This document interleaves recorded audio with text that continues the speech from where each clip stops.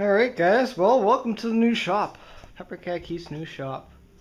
So, we finally finished up all the working on the shop vids. I figured I'm going to do a slideshow at the end of this video.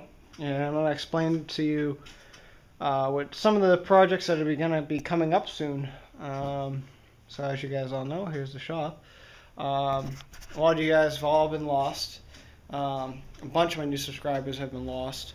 Asking me, what are you all about? Why are there tractor videos but no tractor videos lately? Well, what's been going on, guys, is, well, as you guys can see, I have a brand new shop. It's just got fully remodeled. I don't know how long you guys have been watching, but the roof was pretty much decked, so it replaced a lot of the boards. This whole wall actually ended up coming out, all new support beams, 4x4 posts, the whole 9 yards. New footings, new foundation all the way going along. So it was pretty bad before, guys. So welcome to the new shop.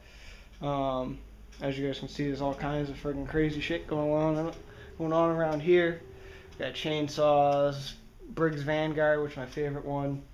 All kinds of stuff like that. Honda's Echo, Polon, Homelight, Briggs Stratton. We even got Kohlers. There's all kinds of motors back there. So I'm gonna explain to you what's been going on, guys. So here's what we got going on for projects. I'm gonna go out in the backyard and I'll show you guys what we got going on. Craftsman. Well, here's some of the stuff we got going on in the backyard. First, show you some of the stuff in the far back. Back here we got oh yeah, good tires that never fit my truck. Son of a bitch. We got my snow blower. This is a Craftsman. Bought it back in 2008. It's got the little joystick at the top, pretty good. And we got this Lazy Boy rototiller, 3.5 horse. My uncle gave me that one. And then I just recently got this Murray. I sold to my neighbor. He didn't want it, so then I wound up taking it back. So he actually gave it to me for free. So. Then we got this wreck. PJ's John Deere. Musty one from New Hampshire gave him that, or gave us that, and I gave it to PJ. Can't quite figure out what's up with it. It's got no spark. We've tried replacing the magneto with a brand new one, and still nothing. So, then over here we have our scrap metal pile. It's really not that big. Usually we get quite bigger loads with tractors and stuff that strip down. So there's that.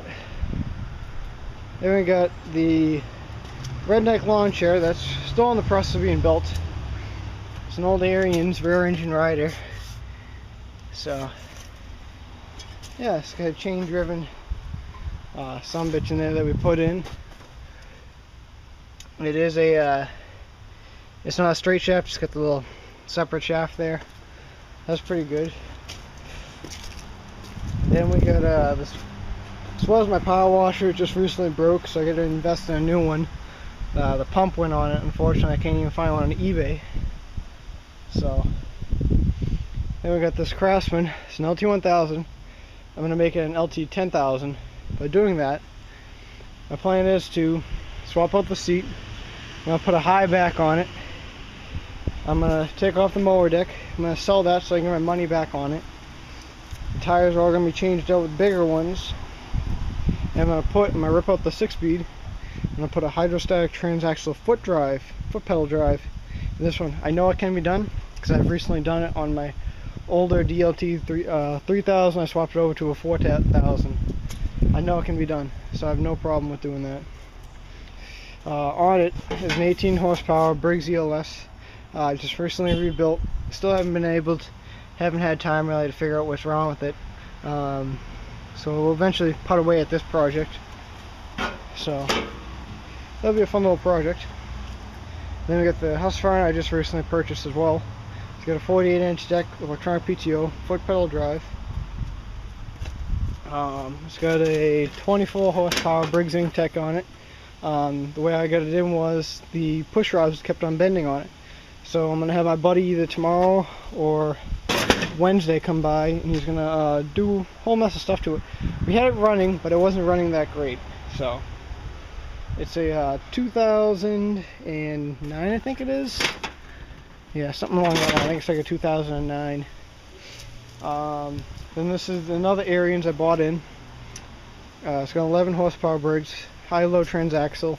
Plan is for this. I'm gonna take off the mower deck. I got this thing for cheap anyway. I only paid like 80 or 60 bucks for it. The only thing that's bad about it is the rear end, unfortunately. I'm gonna do a rebuild on it to figure out what's wrong with it. And if I can fix the transaxle, I'm gonna do something that's never been done before. I'm gonna get an older Ariens snowblower that's not made for this tractor, a regular snowblower. I'm gonna cut it up. I'm gonna leave the motor on it, and I'm gonna make a snowblower attachment for this thing. Never been done before. I'll be the first one to do it. I'll be the first one to see how it is. Recently purchased this dump cart up in when I was on vacation in Canada. Well, friggin' it broke. Completely bent the whole bottom of it. Literally smushed. So I got to heat it up with my oxyacetylene torches, and we'll figure that out. This is my 1991 Arctic Cat Jag. I bought it for 225 bucks. And the only reason why I bought it was because I just recently had the 95 Arctic Cat Jag. I bought the 95 Arctic Cat Jag first, and then my dad didn't have one, so I bought him that one. I just recently traded in a tractor and my old snowmobile for this one, and this is my new Arctic Cat ZR 700. So this is a pretty quick little sled I bought. Was able to trade everything off even. It's pretty cool. Then we got this Ariens. Came in from the dealership. Didn't know what was wrong with it. I just happened to spray some starting fluid in it and crank it over, and it fires right up. I've been using it to mow my yard since. I got this probably about a week ago. Over here we have a customer's lawnmower. It's a Lawn Boy Tecumseh motor. Recoil is completely broken on it. The springs on the inside are shot. It was easier for me just to order a new recoil than it was to do the springs. Got all that for right around 20 bucks, shipping everything right off of eBay. This is my 2006 Cub Cadet OHV. It's a 6.75 horsepower. And that's pretty much about it. So I'm gonna hopefully this helps out all my new subscribers. And yeah, welcome to the world of Pepper Cat Keith, the jack of all trades. Oh yeah, freaking love this shop now.